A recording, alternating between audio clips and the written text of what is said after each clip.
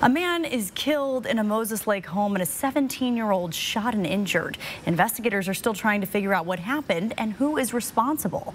Moses Lake police responded to a call of shots fired at 6 a.m. yesterday and found a 20-year-old man shot several times in a home near Road H Northeast in Cascade Valley.